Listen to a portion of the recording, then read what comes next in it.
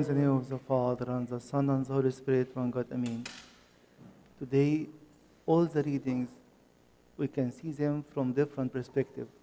One of them, we can focus on how to protect our homes through unity. But what I would like to share with you today is the obedient family of God. Find every single reading we read today is pointing to our obedience to be the real family of God. So starting from the beginning, when we read the Pauline epistle from Romans chapter 16, just I will share with you a couple of verses. Now I urge you, brethren, not those who cause divisions and offenses, contrary to the doctrine which you learn, and avoid them. So he's telling us the family of God has no division. And he is telling every one of us in your own home, in your own small family, are you seeking division or are you seeking the unity? The very end of the gospel we read today, the Lord was pointing towards everyone. And he was saying, this is my father, mother, and brothers and sisters, those who do the will of God. And then he was confirming once more, for your obedience has become known to all. And also the opposite. Your disobedience has become known to all. Which one we are choosing this morning? To be in full obedience to the Word of God, in full obedience to His will in my life, then I am a living member of His body and His family. We'll find St. Peter was telling us nearly the same. He was telling us it's not only about being obedient to those who are nice and gentle. Peter was telling us, be obedient also to the harsh, for this is commendable. And he was telling us it's a joy to be obedient, and especially within your family. Sometimes you are arguing that my husband is quite harsh, or the language of my wife is quite harsh. He's telling me it's time to know for you personally to be obedient or to be loving more. Again, it's not an excuse for me as a harsh person to continue. It's totally the opposite. It humbles me when I see someone else is accepting my attitudes and in patience to the Lord to be obedient to the Word of God. That's why he was telling them, and in the end, in the same chapter, at the very end, here is the example. It's the example of our Lord Jesus Christ. How he was able to accept unjust people to send him to death. How he accepted unjust decision in the end to send him into this. And it was led by the religious leaders. It was led by many of the Roman soldiers and Roman authorities. He is telling you and me again, are you going to follow the path of the cross or to put it aside? Those whom he pointed in the very end of his gospel today, he was saying, this is my brother, this is my sister, because he accepted to be in this full obedience. And to remind ourselves, the very first verse in chapter 3 in 1 Peter, he was telling to wives, likewise, wives, be submissive to your husband. And then in verse 7, likewise, husband, love your wives as the weaker vessels. He's trying to tell us it's time to restore our families, to live this fullness of obedience to the Word, to be living members of the family of God. As if he's trying to say today, from now on, this is the condition to be a member of the family of God. Is from day one, all of us will receive the sonhood and the adoption of God through our baptism and our chrismation. But he is telling me and you now, are you working on this sonhood, or you put it aside and now you are behaving in a different way? At the very beginning, in the book of Acts, today, he was telling us, you need to know that St. Paul was ready to obey to this. People, and we read today from chapter 20 in the book of Acts, the people were very loving and sympathizing with St. Paul, and they didn't want him to be hurt at all. He was telling them clearly, I'm not only ready to be persecuted or to be tortured, I'm ready to die. Why? I choose to be the prisoners of our Lord Jesus Christ. Many times in his epistle to the Ephesians, especially at the beginning of chapter 3, he was saying, "For this reason, I, Paul, choose to be the prisoner of Jesus Christ." What is this reason? The gifts that he received, that he became a real son, adopted after he persecuted the church. And again, he's asking us this morning, do you see what he did for you in person, or you feel that you are righteous by your own and he did nothing for you? In many occasions, when we think of what he has done for each and every one of us personally, we feel humbled before him, very humble before him.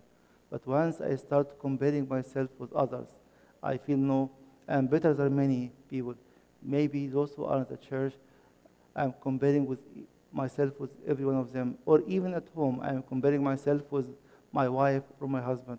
He's telling us again, it's time to know. St. Paul was ready to obey to death because he knew which God he is belonging to, which God he chose to be his prisoners forever. Why? Because for this very reason, I am here. For this very reason that he brought me. I was too far, and he brought me closer to the Father through his blood. That's why St. John Climacus is warning us. If you believe that you are good enough, if you believe that you are obedient enough and you don't need to obey anymore, he was warning us, he who follows his own ideas in opposition to the direction of his superiors needs no devil to tempt him, for he is a devil to himself. Again, he's asking us and urging us, are you submissive to your spiritual father? Do you have a spiritual father from the beginning? Sometimes I feel I'm old enough, I'm mature enough, I don't need to confess. I don't need to seek or ask for guidance.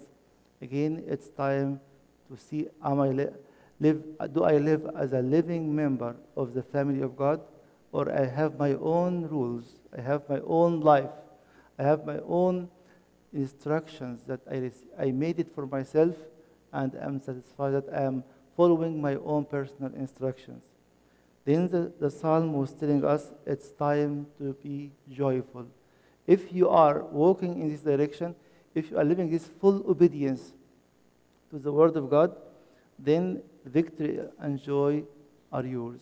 He was telling us, and now my head shall be lifted up above my enemies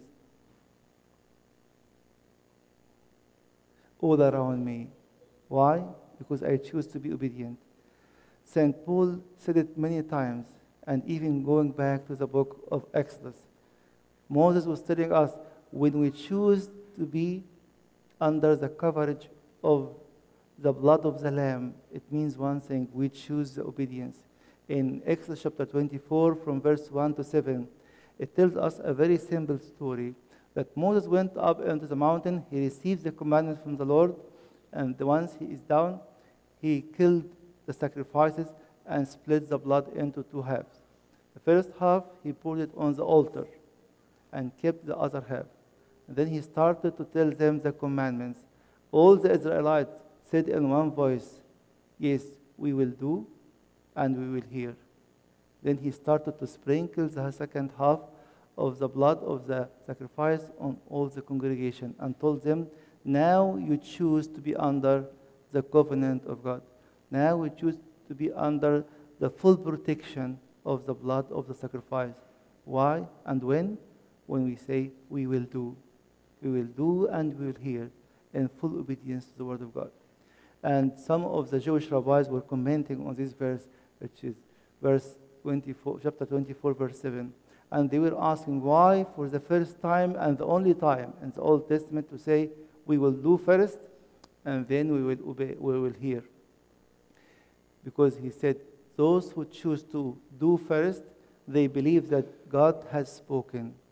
Then they will hear an explanation. And if the explanation is satisfying or not, our decision is we will do. Unfortunately, many now can say, if I'm not convinced, I'm not going to do it. He's telling you and me, it's time to know, to believe in him, to be a real obedient, to do, even if you are not convinced yet.